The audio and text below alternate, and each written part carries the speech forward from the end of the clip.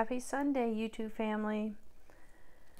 So I'm doing another Scripture Sunday, and I'm doing this on two verses that had been my favorite scriptures for years and years and years. And then I kind of switched it to the verse in Ephesians that I mentioned when the first video I did on this series. So I'm going to the book of Colossians, and this is a letter written by Paul.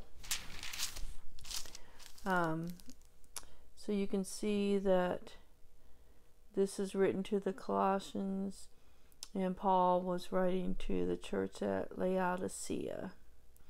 So, and you can tell it's written by Paul because it starts out, Paul, an apostle of Jesus Christ, by the will of God, and Timothy our brother, and then to the saints, and so forth. Grace and peace be to you. And that's how Paul starts almost all his letters. So you can recognize that it's his writings.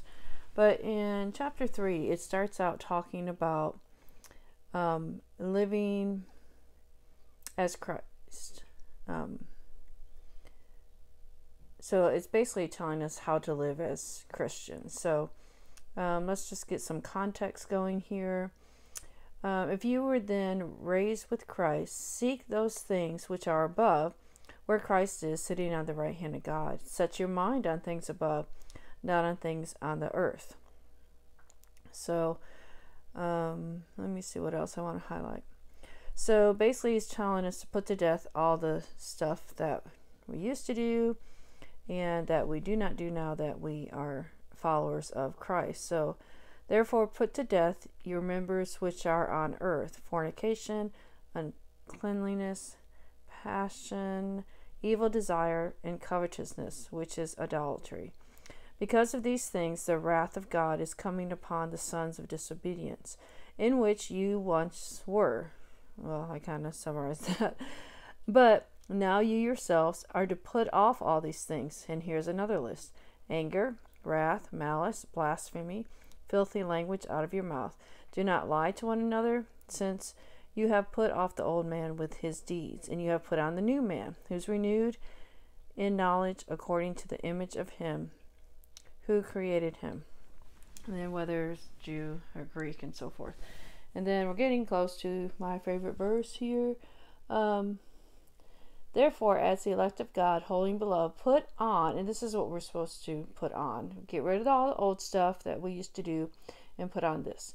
Put on tender mercies, kindness, humility, meekness, long-suffering, bearing with one another and forgiving one another.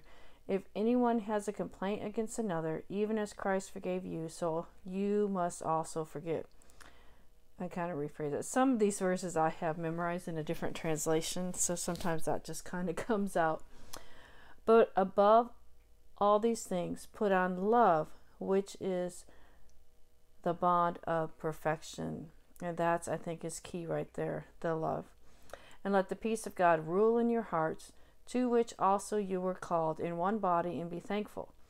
Let the word of Christ dwell in you richly in all wisdom, teaching and admonishing one another in psalms and hymns and spiritual songs, singing with grace in your hearts to the Lord. And here's the verse: and whatever you do, in word or deed, do it all in the name of the Lord Jesus, giving thanks to God the Father through him.